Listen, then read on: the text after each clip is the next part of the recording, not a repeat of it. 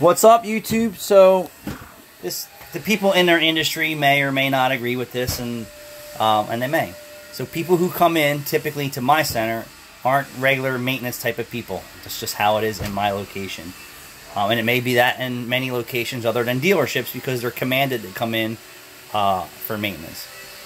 So I'll give you an example. Yesterday we had a lady come in with a Subaru with 120,000 miles on it, V6, cat efficiency code, and oil change. Well, her request was engine light was on and oil change. So we said, hey, let's scan it, diagnose it, what's going on. So I told her we can just do one converter, and I like to do a fuel injection service. I pull the air filter box. That's nasty, so the regular place is not advising her, or she's been neglecting it. I don't know what the true reason is. And then I suspect the cabin air filter was bad too. I pull it out, it's completely clogged. So don't think you're getting what you think you're getting and what you need at your dealerships either, because I assure you she was going to the dealer, and then now she's not.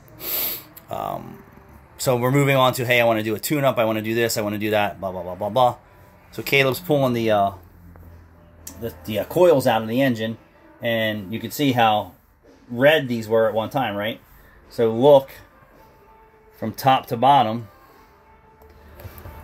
okay, top to bottom. So these were red all the way across. Look what the heat has done to the spark plug boots. What happens here is that these actually decay away.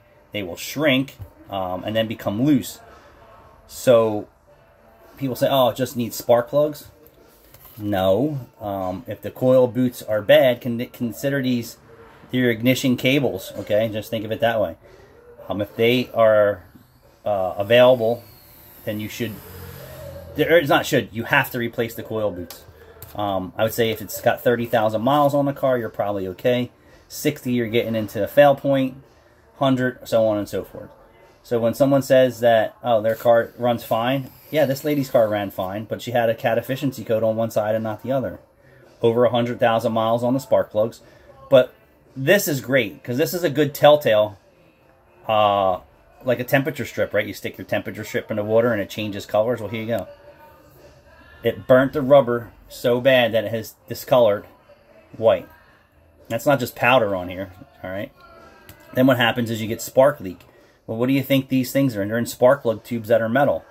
So even though it didn't misfire hard enough, it probably has been misfiring just ever so slightly with a spark leak, that it took the passenger side converter out before the driver's side. So when everyone says, oh, my car runs fine, no, it does not run fine, or you wouldn't have a PO420 or a PO430, so on and so forth. But I thought that this would be a good indicator to show people, hey, it's more than just spark plugs on your car. Thanks for watching.